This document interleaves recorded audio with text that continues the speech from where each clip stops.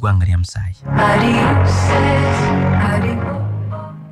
Naye ensonga ya Congo ndowooza ejja kuggwa. Njogera bino n'eggwanga lye bayita Uganda limaze okubriefinga n'okuteekateeka ejje erigenda okwegatta ku ggye ery'eggwanga erya Kenya.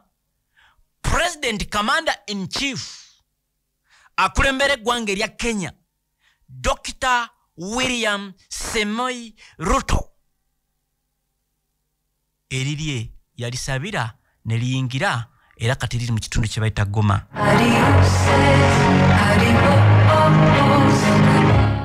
Amawanga okuli eggwanga lye bayita Uganda, Burundi, okuli eggwanga lye bayita South Sudan, okuli eggwanga lye bayita Kenya, mujjukira nga mbasomera kiwandiiko ku kiwandiiko ku butya bwe basobola okufufugaza oba at least kati bakozeseza gundi bbiri. Basebe ne banyabo former president w'eggwanga erya Kenya Uhuru Muigai Kenyatta ngenda kyekingako abadde Goma okutandika na kusomezi latha abadde munda mu ggwanga erya Congo sijja kiyita Goma specifically nga bagamba twetaaga solution nga twali kuyiwa Musaayi kyokka na approach y'Amagye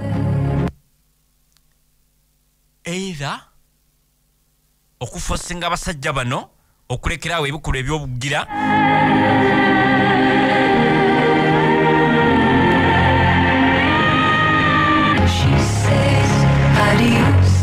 aba M23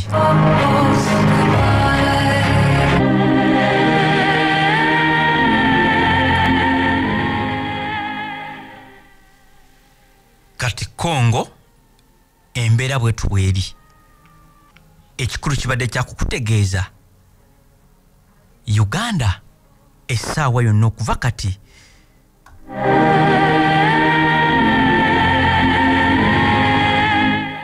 egenda kuyingiza Amagye naye nkwata bulungi gano tegali ku operation Suja nedda operation Suja ekuba ba Updf tetumanyi dirwe nevaayo kamanda waayo w'okuntiko ye General Muzika ne Rugaba owokubiri ali ku ground operational commander kali wali yali eyafuuka Lieutenant General Kayanja Muhanga Muganda Andrew Mwenda bwe yavaayo operation ne bagikwasa kamanda omulala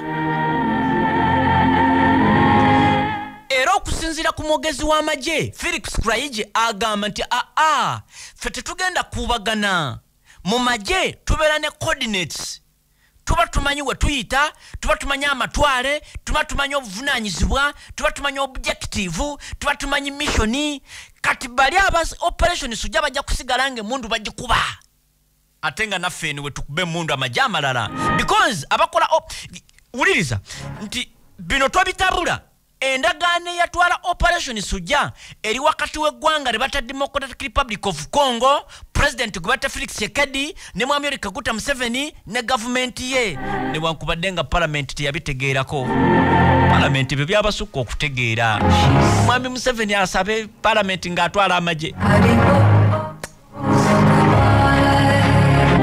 mwami Museveni tibwabulwa retired Foster General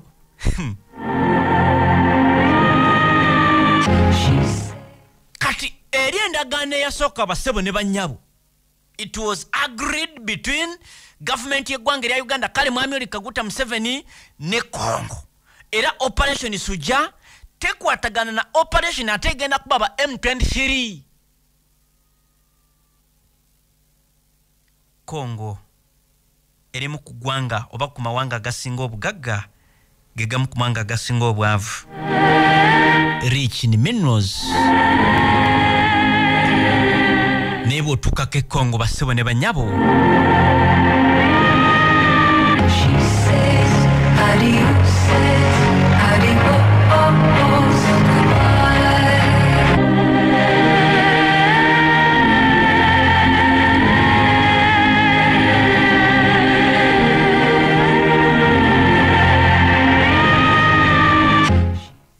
nga tuve Congo in fact katukyuse ne ku mudigido wano mpola mpola because Congo is breeding okuva ku mulembe gwa Mbutu Sese Seko ku Nkubendu Wazabanga mujjukira paka n'olunaku olwaleero obubinja bw'abalwanyi obusoba mu 100 in fact mu 2 kati webukeeredde amakya g'olunaku olwaleero ng'amawulire gonna kigaliko kikino kansoke nkikuwe. In fact n'amawulire gali agensi yonna Al Jazeera because ge galwandika gundi zaffe amawanga ga Africa gasobola obutaba na musasi kati gundi BBC bamwita is it web biki ali Goma aweereza live buli kigenda maaso mbuuza gwe lwaki toli eyo ndaba naawe oli w'amawulire ansijja kumbula. Amawulire n'omukutu gwa Al Jazeera gugamba nti Uganda egenda kusindika 10,000 troops nga kyebeta regional force against M23. Uganda will be the third country to deploy troops after eggwanga lyebeta Kenya ne Burundi agayo gatuuka dda. Olunaku lwajjo ennaku somezi nga 21 November mwaka gwa 2022 basebo ne banyabo Uganda's army said that it will send 10,000. Kitegeeza tusinze ne ku ggwanga lya Kenya ate nga tulinayo n'abalala tewerabira nti ffe tuli ne Somalia, South Sudan simentu tukyaliyo.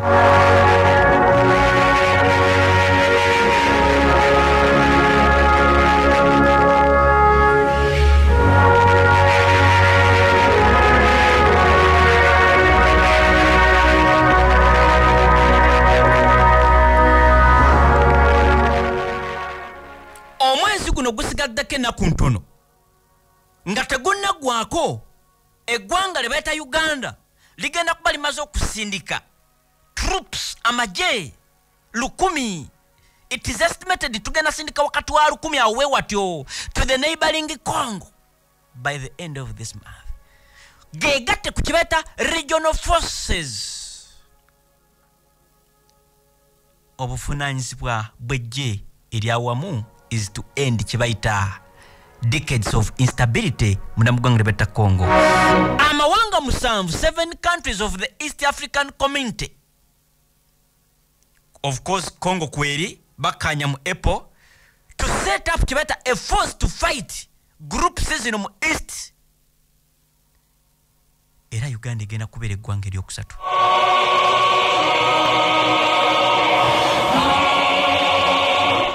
Kumawanga gano Burundi tajuulidde Rwanda because Congo is accusing Rwanda of financing.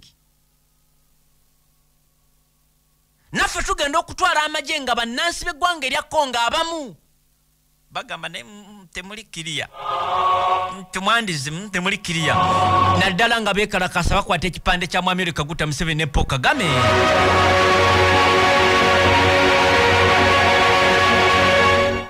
Okuyingira eggwanga erya Congo mu kino jjukira gye tuli mu operation Sujja nga mu September twakamala okusasula ekitundutundu ku ssente ze twagira mu kubba le Congo. Installment eyasooka nga compensation yebeera compensation oli oba wamubba ate osasula compensation nedda oba oli wabye wabba oba osasula kibonerezo. Mu September twakwatayo ko $65 eza dola. Sali kakamutano amagye gaffe bwe gagende Congo ne tubba gundi abantu ne babba bagundi senga olaba listi ya gundi buli omu yavayo n'ekike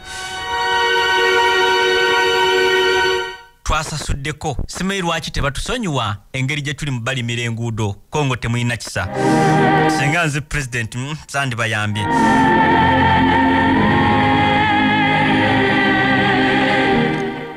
Bano bagenda okugendayo ng'eggwanga lye bayita Congo naddala mu eastern part of Congo tulina hundreds of Ugandan troops of amagye agamu gagenda kulwanisa Allied Democratic Forces ADF.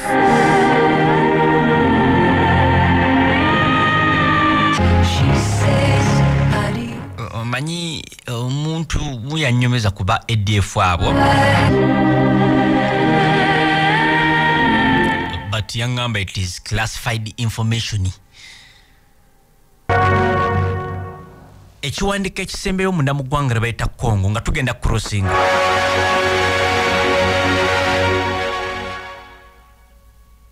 Amagye gaffe mugakkirize gagende gakube mundu because a stable Congo eyamba ffe. Tulaba abanoonyi b'obubudamu baddukira eno.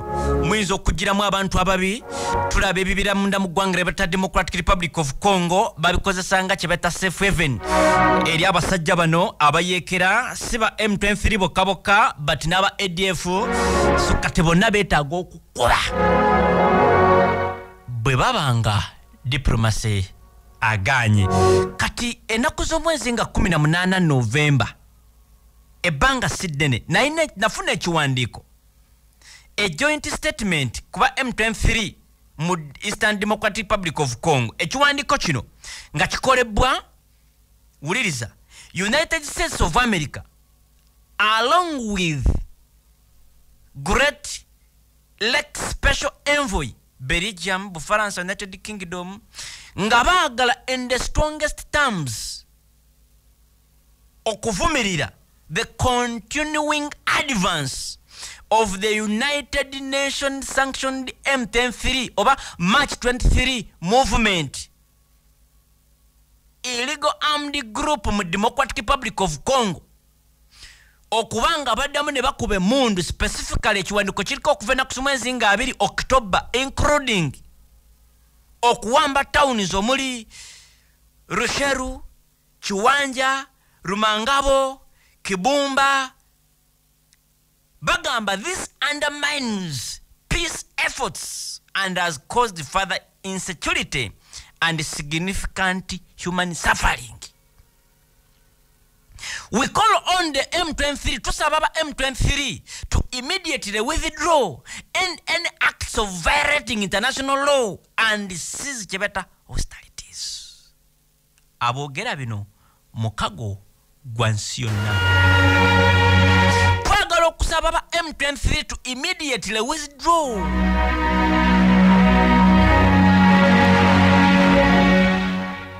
Katimbuza. Anyway, engeri general bakolwa kikoni yabeera yeyo ebbanga ddene nnyo. Kisobokera ddala okubanga akabinja kasobola okubeerawo ebbanga lyonna. Factors nze nzimanyi. Eraga kyekiwandiiko kigamba twagala to retaliate our support for kibata regional diplomatic efforts. This is very key basebo ne banyabo kino kikulu nnyo as a graduate of diplomacy. Nti ekubo president gobai former president Uhuru Muigai Kenyatta lyakutte lyerisinga obukulu kyebayita diplomatic efforts including Nairobi and Rwanda processes ezigenda okupromoting the escalation no creating a condition for lasting peace mu ggwanga ly'ebata Congo. Bano bafundikira bagamba we encourage dialogue.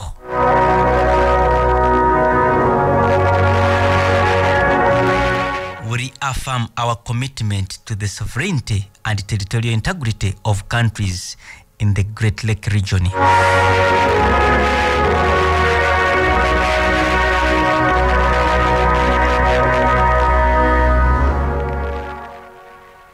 Chovolaba basebo ne banyabo yesterday enaku z'omwezi nga 21 November DRC Congo ne Rwanda bakakasiza nti bagenda ku meetinga. Presidenti gwe bayita Felix Tshisekedi mutabani w'omugenzi Etienne Tshisekedi eyali ku opposition obulamu bwe bwonna n'atafukako presidenti. Olunaku lwajjo yasinkanye gwe bayita counterpart we ow'eggwanga lya Kenya Dr. William Samoei Ruto ekitundu kibeta Kinsasha to discuss security in the country ne mu region. Nga tebannaba kusinkana wiki ewedde the president of Rwanda and rebel active the president of Rwanda Paul Kagame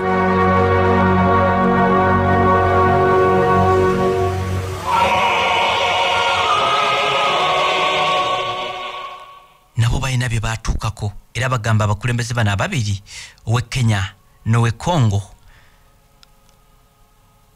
basinkanye oluvannyuma lwa Kenya okutwala y'amagye agalulira ddala Rwenda.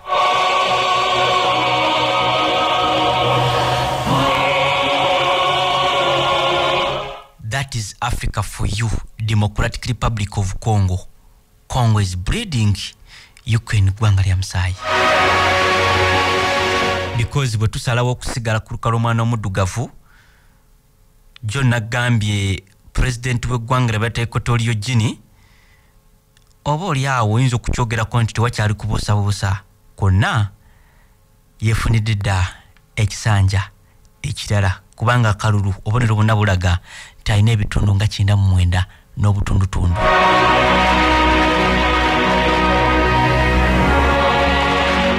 Nkikuddiremu nti Equatorial Guinea ruling party yafunye ebitundu 99 ku buli 100. Kino kitegeeza the longest serving oba the longest leader agenda ku extendinga ekisanja kye eky'emyaka 43 mu bukulembeze. Nkikuddiremu gwe muna Uganda nti president w'eggwanga Equatorial Guinea yajja endeku mwaka gwa 1979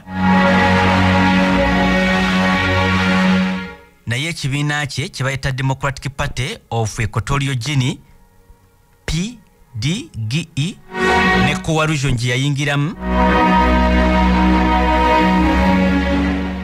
bakukumbya akalulu ne badde ne mukati.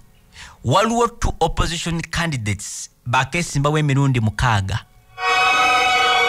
mwabaddemu n'omulala omu eyeesimbawo omulundi gwe ogusooka bassemu ne bannyabo. That is Africa for you.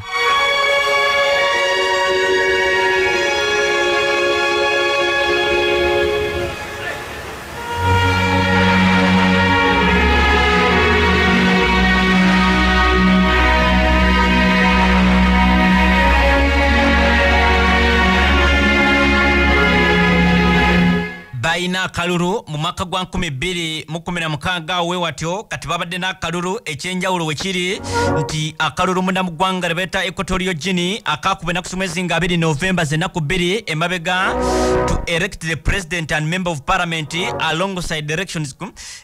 Originally batandika ne parliamentary elections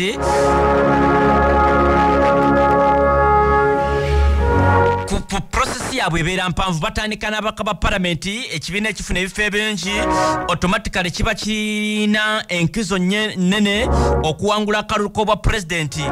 Yensonga lwaki nkugamba in fact katulebe ku kibata electoral system. The president munda mu ggwanga ly'abayita Equatorial Guinea is elected ku nsonga bweziti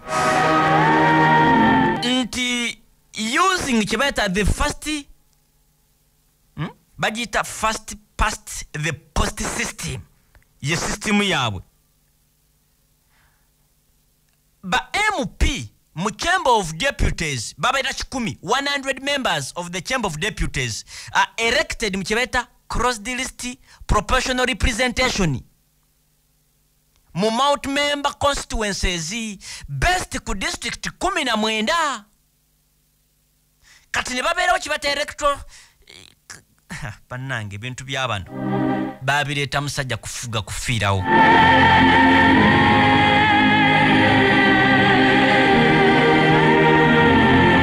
Kubanga kati 70 members of the Senate babeera elected mu nkola ndala kyokka 55 are elected from the same 19 electoral districts. Bakoze kibata proportional representation rather 15 members are appointed. Baina district zibera 10. Toto ne bagamba nti district zine 10 zikola ebitundu 10. Mulimu district ina abalonzi Chemba nga mubeeramu abalonzi rather ababaka ba parliament 10. District bagita mu Chemba nga mulimu 10 ba senator 6 nga district beerese bagita Malabo district. Bana mu Chemba 2 mu senate. Luba bana mu Chemba 3 mu senate. Bata 10 mu Chemba 6 mu senate. Gogo bana mu Chemba 3 mu senate. bwe bito babikola ebintu byabwe naye ng'ekikulu kiri nti bassebo ne bannyabo President yajja mu bukulembeze mwaka gwa 1979 ng'amaze kuwamba mwetefutefu okutwala ekisanja kirala nga President w'eggwanga erya Equatorial